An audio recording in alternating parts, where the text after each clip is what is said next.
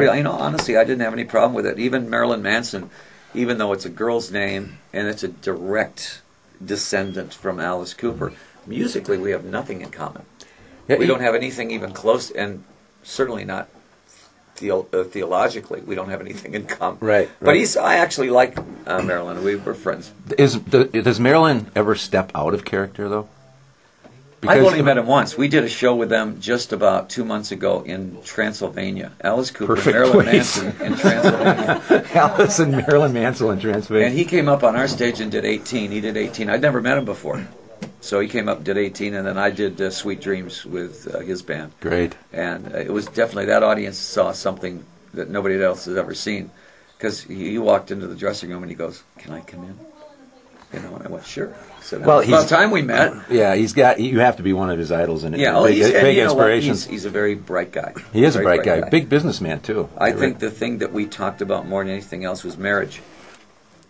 Marriage? We talked about he recently was divorced. And he just got divorced, and I said, I'm sorry about your divorce.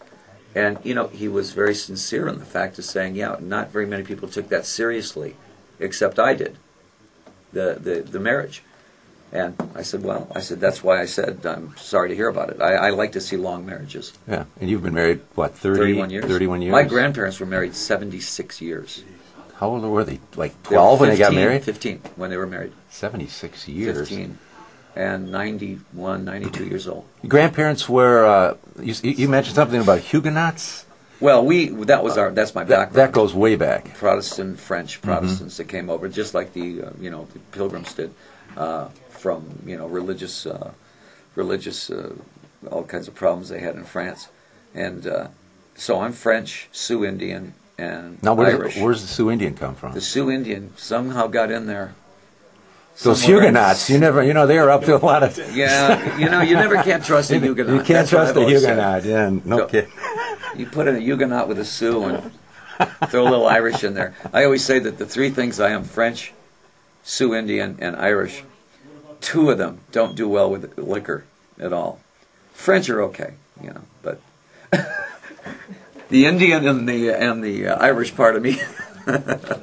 So I was looking at some of the photos in the book. Very interesting. Now I can remember in the 70s how everyone who golfed was kind of looked at as a big dork. Oh yeah, right. Remember that? And we hijacked the game.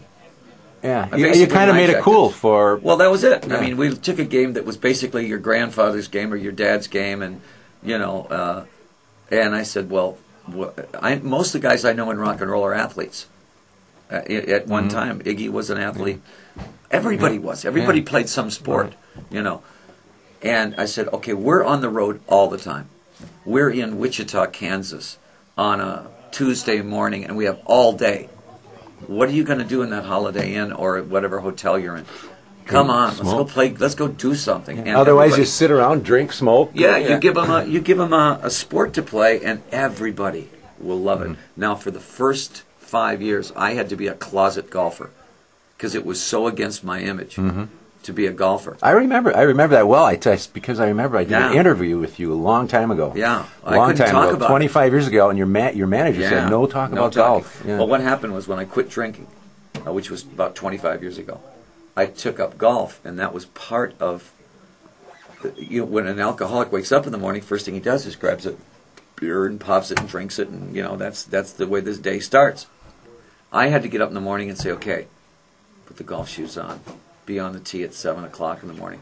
I played 36 holes a day, every day for a year. And my wife, she said, I don't want to see you till 6 o'clock tonight. Just play golf all day. How many guys want that? Well, it was nice a beautiful woman that says, go play golf all day. And I'll see you later. I'll make dinner, and then we'll go to a movie. And then tomorrow morning, I want to see you on the golf course again. I was in heaven. And I still like that. That's probably why you've been married 31 years. She's great. She's great. She's the best. So what really struck me, too, was this little snippet about Lou Reed asking you for golf tips. Of all people. Oh, no. It's amazing who plays golf. I mean, when I'm going to bust a lot of people because Iggy plays golf. Roger Waters when he's not golf. Rolling around in glass. Yeah. And he's a pretty good stick from what I understand. Lou Reed plays. Bob Dylan plays. Neil Young. Every metal band I know has got at least two guys that play golf. I mean, you see these guys with tattoos everywhere and everything like that. And when I meet them, it's not like, hey, man. It's like, hey, can you get me a driver, a Callaway driver? And go, yeah. You know. And it's all these death metal bands, you know. That I doubt very seriously if they get on the really high-class courses. I can get on now because now, you know, I'm kind of synonymous with it and being with Callaway and everything. But if I didn't have that connection where I've played a lot on TV and played with, you know, all the big guys, now they love having me there. But, I mean, when I first started, it was like, we don't want Alice Cooper on this golf course. You played Pine Valley. I played Pine Valley. One of the hardest courses in the world. Shot 73. Thank you very much. Highlight of your golfing career? It was one of them, yeah. I shot 67 in Phoenix. So what did these hardcore conservatives do when you walked in the clubhouse? When you shoot 5 under, they walk. They say, "Can I polish your shoes, sir?"